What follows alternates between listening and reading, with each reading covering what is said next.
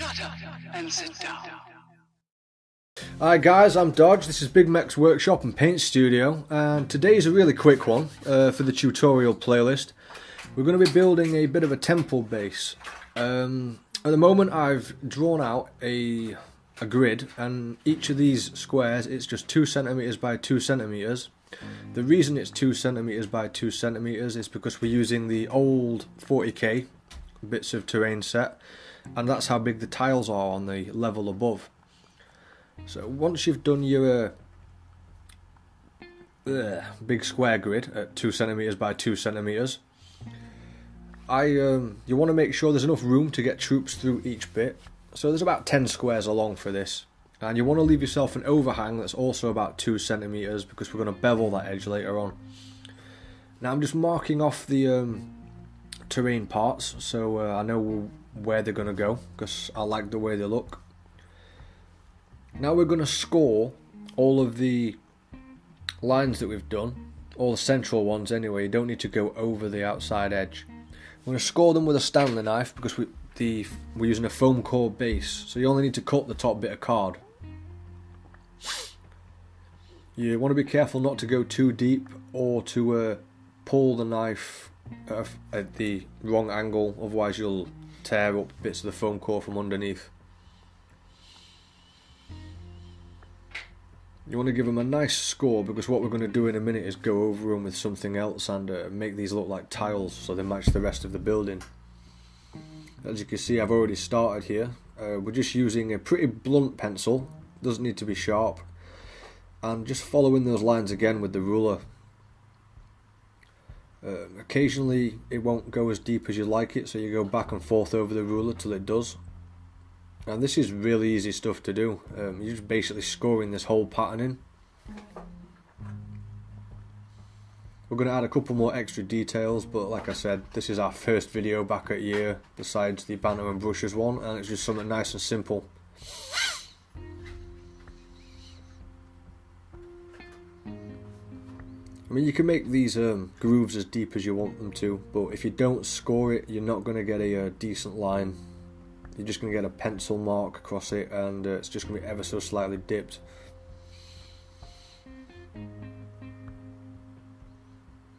And there you go, that's all your tiles. I find this a lot easier than getting bits of cereal box card and then gluing those down tile for tile.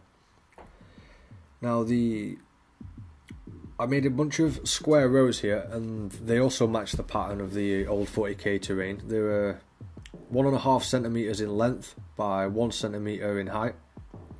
Going to score the same thing again. I was going to make extra walls on this, and then I thought, at the moment you can get a tank in there. There's a model in there for scale, so you can get a fair size unit in there, maybe 20 to 30 orc boys, so there's plenty of space. A land raider in there. That's why we left one of the corners off. That's one of the reasons. The other reason is we lost it somewhere. We found it though. We did find it after I finished building and painting the thing. And all I've done is score that same as before, and started cutting chunks out so it looks like the wall's fallen down. We're going to put rubble and other stuff on here, but I just thought it would pay to have a couple of bricks about the same size. I decided that all those tiles were a bit too flat, so just marking off a random circle, we're going to start building a crater. There will be a video next week on building just craters. It'll be different to this one, obviously. All I'm doing is taking off the top layer of the foam core at the moment, which is just a piece of card, just exposing the foam. Now you don't have to go all the way around the circle, you can leave it as a sporadic pattern, but the explosion is going to go from the inside outwards, so you want to make sure that at least the middle section of this is completely taken out. And I'm just using snips to pull big chunks of foam out of there at the moment.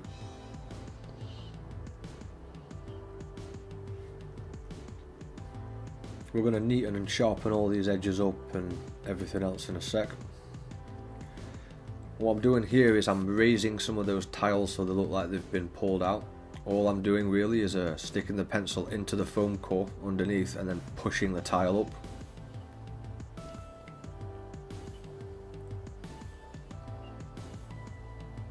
Once the general shape of these craters is done, I've added another one in there.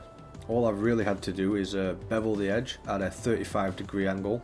If you use a 45-degree angle, then put cat litter on, your models won't stand on it. Instead of using PVA glue, I sort of missed a step here. Don't go straight to PVA glue. Get some plaster and pile it up in the corners of those buildings so the rubble piles up a bit higher. I was just in a rush to get these done because we've got a new battle map and we wanted to get some terrain on there. It's entirely up to you how much time you take on your terrain. You can always make shortcuts.